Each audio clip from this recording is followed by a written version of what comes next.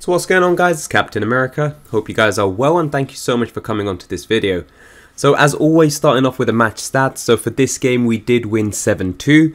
It was a very strong performance on our side. Yes, we only had 43% possession, but we had 25 shots in total versus 5 from the opposition. Again, a very strong performance from the boys, as they did score the first goal, which was absolutely ridiculous, especially being outside of the box and the way that it curled in. Don't get me wrong, it was a very beautiful goal, but the goalkeeper, because it's an AI, should have done much better. So, no, we capitalised on that and we progressed, and we did win, as mentioned, 7-2. And from my side of things, I was playing as a central attacking midfielder. I had a 10 out of 10 match rating. I scored 1 goal. I did have 3 assists as well. I had 81% passing accuracy, 95% dribbling accuracy, 4 possessions won, and then 3 possessions lost. And as per the game, the man of the match was X, who scored a hat-trick, so well done, X. But no, regardless, the game was very strong on our side. As you could see from the performance, we did miss a penalty. We could have scored so much more. I think overall, we were better positioned as a team versus the opposition. And the way that the game flowed, so as mentioned, they did score the first goal from outside of the box. You'll see it. It was a beautiful goal, don't get me wrong, but it's just the goalkeeper needs to do much better. That's why I hate having AIs as goalkeepers or even outfield players. But the first goal was for myself, that lobbed it over, passed it to X, and X converted the goal. Second goal was straight from kickoff, literally. When we scored the first goal, straight from kickoff, we pressured the team, got the ball, and then X went on to score, so well done. And then the third goal was me to Emigord. It was saved, but then rebounded to Sergio, and then Sergio for the goal. Fourth goal, again, myself, who lobbed it over to X again, and then X scored the hat-trick, so well done, X. Fifth goal was Thiago's corner to Sergio, and then being converted from Sergio from the corner. And then the sixth goal was Emigord to myself, and then it's a goal. And then vice versa for the seventh goal, I gave it back to Emigord, and then he scored. He was very unlucky, Emigord, in this match, man. He was very unlucky. Hit the post. He also just had the opportunities not being to his standard, so I had to pass it to him. I had to give him the goal. But either way, well done to the team. And the lineup that we had from the team, so left back we had Adams, we had Sergio as centre back, and then central midfielder we had Thiago and Teak, myself as central attacking midfielder, and then Emigord and X3 as striker. It was unfortunate as we did have Begovic as the CDM, but FIFA, innit, it just kicks you out. And especially since this new update, like, my game has been so bugged and so bad. Like, it's been lagging. The bugs, like, I can't get the ball sometimes. It's as if, like, the players have, like, a force field around them, and I'm just going around and I can't get the ball sometimes. I just find it very ridiculous. Like, the game, since this update, has been broken, man. I just don't know what it is. I don't know if it's a case because FIFA 23 is coming, that they're trying to make everyone frustrated in order to purchase FIFA 23. But that's what they do with other games, They, how do you say it, like, bring up these glitches, all these bugs, all some issues in which it forces the individual to move over to the new game and, get away from the old game. And that's something that, is a strategy that I know that is implemented in a lot of games. So maybe it's that, but I don't know. But regardless, they just love to break the game, these FIFA guys. But I don't know. We'll talk about EA on another day again and how useless they are with everything that they do. But regardless, moving across to what we're going to be discussing today while you guys enjoy this game, very fast-flowing football. Please do let me know your opinion as well as your feedback on how you think this game went, areas that we could improve, and vice versa. And I think, we do look at improving as a team, and this is something that we do enjoy. But yeah, what we're going to be talking about today, guys, is just transfers. We're coming to the end, or towards the end of the transfer deadline. It's going to be on the 1st of September. So much is happening, and it's things that I wanted to share with you in terms of, like, transfers that have been made and just my thoughts on them. Plus, of course, Liverpool versus Bournemouth was one of the games that were being predicted, or being a Liverpool fan, was the game that I predicted as 3-0. But I don't think anyone expected the result to be 9-0. I think it was one of those ones where, yes, they didn't have a great performance or a great start to the season. drew twice, lost to United, and then bam, I knew that they were going to win, don't get me wrong. It was always going to be a case that Liverpool would win. You know, firstly, they're at home. Secondly, it's against Bournemouth, where they do convert quite a lot of goals. But thirdly, I didn't expect this many goals. You know, the team flow was great, but again, it's not... We shouldn't be over big in Liverpool, because regardless, yes, they didn't play well against Manchester United and the other teams, but when you look at the performance that they played at Anfield against Bournemouth, you'll just see how much that they were pressing.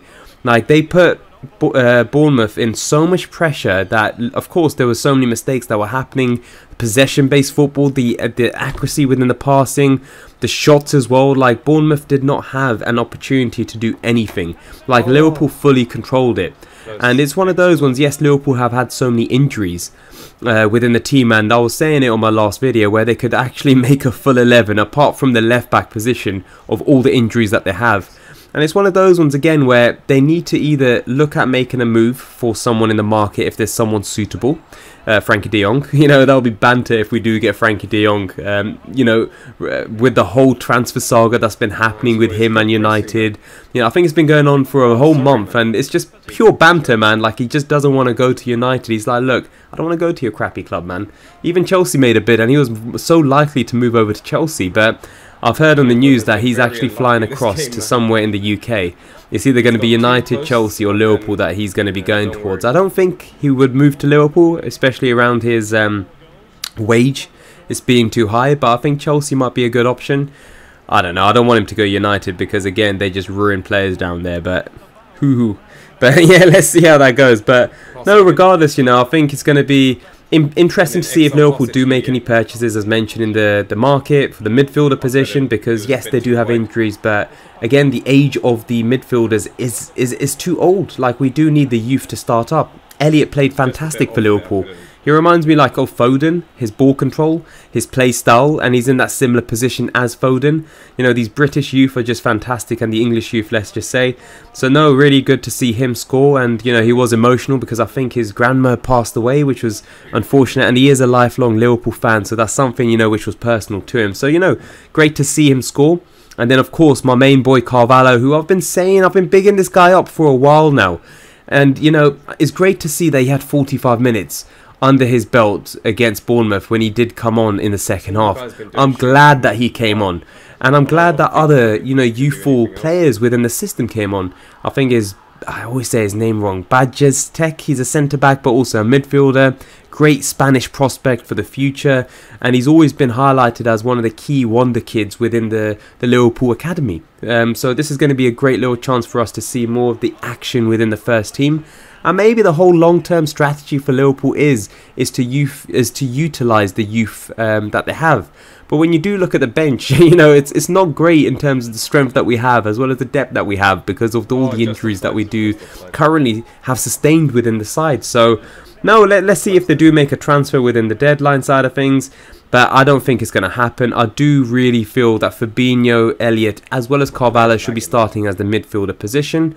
Or going for Trent. My man scored from a midfield position. Like, that was actually a banging goal. He needs to be, as a RCM, a right central midfielder. He will be so good at that position, man. But, I don't know, man. Trent, he needs to do something, because Kimmich, wonderful. Like, the way he transitioned from a fullback on the right side into the central position that he is now in midfield. And again, he's got the flexibility if there's any injuries or whatnot to move over, and the versatility to move over to these positions. But I think Klopp does really need to give it a go, man. I think he's missing the opportunity to maybe unlock Trent in a further bigger capacity than what he is at the moment, with more goals and more assists. But I don't know, let's see what happens with that. But talking about transfers, guys, and I think one of the transfers that something that really not frustrates me, but something that really annoys me is, you know, goalkeeper wise, was it Jan Sommer from Borussia Mönchengladbach is one of the most underrated goalkeepers for many years now. It's one of those ones where he, both club as well as international, has done such a fantastic job. And just recently there was a game against Bayern, and they were away. Bayern Munich were at home, and it came out as a draw. But regardless, like, Jan Sommer made 19 saves, which is a Bundesliga record. But overall, like, he's been slept on for the past years, and I feel so bad for him. It's like you, as an example, if you're working your ass off at work, yeah, like literally you're working your ass off, you're doing so much in terms of performance, and you're being, you know, at the high level for so many years, and then it comes along where there's just a middle, you know, average person that's being promoted over you, but just based on regardless on, I don't know, but it's something that is completely unfair.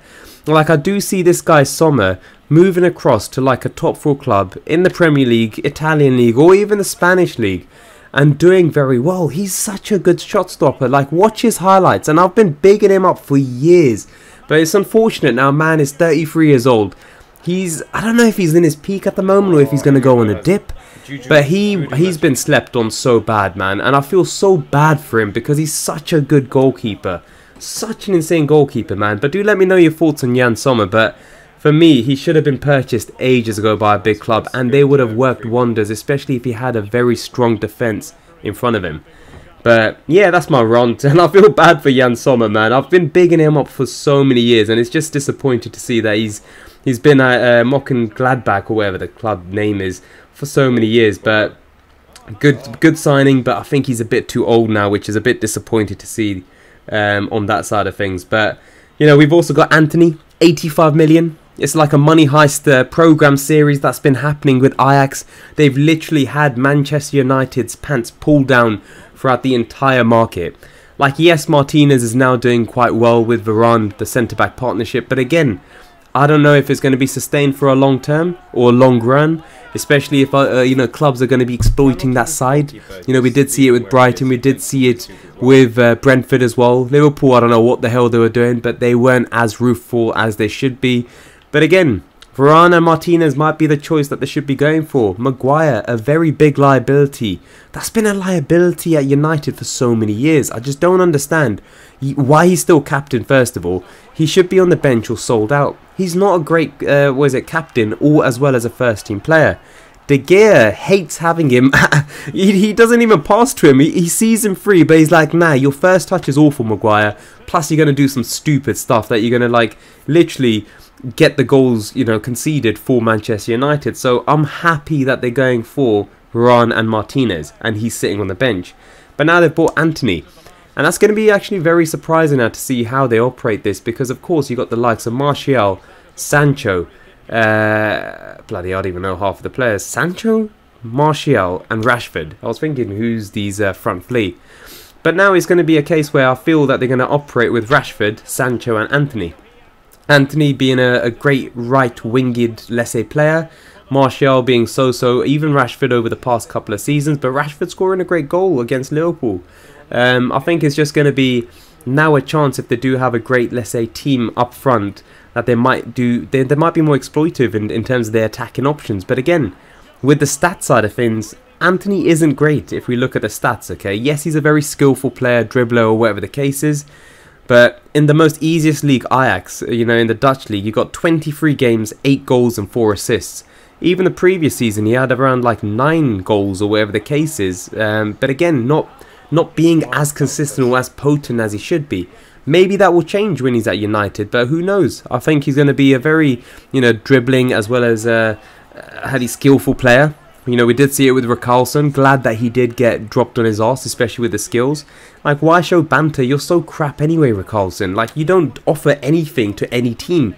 Like, why is man, like, doing skill against Nottingham Forest? I'm glad that he got tackled. Like, literally, I don't know what he was thinking, but yeah, it wasn't even disrespectful. It's just, like, annoying. Like, why would you just come up, or kicky ups or whatever the case is? Like, he's a rubbish player, Rickarlison. I really don't understand how Tottenham bought him as well, but we'll get to another story with Tottenham. But we're talking about the team that's had their pants pulled down from Ajax this entire season. You know, it's going to be interesting now to see how Anthony suits or, you know, molds into the team. You've still got Van de Beek with the side as well, but who doesn't play as much. Fantastic player Van de Beek is. I don't understand why he doesn't play for United. Bring McTominay on the bench, and even Eriksen so-so, man. Van de Beek is the guy that should be playing for United. And another player that's being slept on is Hudson-Odoi for Chelsea. Like, I don't understand these guys. Like, truthfully, I don't understand Chelsea, okay? Because Hudson-Odoi has been a wonder kid, okay? On Football Manager, as well as FIFA, or wherever the cases are, prospect-wise, for a very, very long time. And I don't know why they don't even sell him. Like, there's around 20 to 25 top clubs, okay, that have always been interested in him, but they never want to sell him. And the thing is, they don't even want to play him. Like now, yes, of course, they're being rumoured for Anthony Gordon. Like, don't get me wrong, he scored a great goal just recently in the past game. Who was it, against Brentford? But again, 60 mil. 21-year-old, you've got Hudson-Odoi that's been in the youth for so many years, but now he's being loaned off to, what is it, Bayer Leverkusen. It's just for a season loan, but I don't know if there's a purchase value based on that. But I think that's a fantastic move for him, because we do see a lot of like the English players when they do move over to the German league. You're looking at Lookman, you're looking at Bellingham, you're looking at other individual key players that have done fantastic in the German league, being a British-based player. So it's going to be interesting to see what happens with Hudson-Odoi, but I'm quite disappointed in Chelsea, man, not doing much in terms of retaining or even playing this guy. Like, I don't know what they're doing in terms of the transfer policy. I don't see Gordon doing well. Even the 60 mil transfer that they're going for, I don't see him adapting well to the Chelsea, you know, wherever he's going to be placed as a centre forward or a winger. But their number 9s haven't been great, as I've mentioned in my past videos. But yeah, rant over, guys. I do appreciate you guys listening to me as always. But do let me know your opinions on the transfer market. What you think about Anthony, Sommer, Hudson-Odoi, all of these Liverpool players and everything in the transfer market. It will be great to understand your thoughts. But please do like and subscribe as always. Thank you so much for your support. And I'll catch you guys on tomorrow's video. Take care and bye-bye. Well done.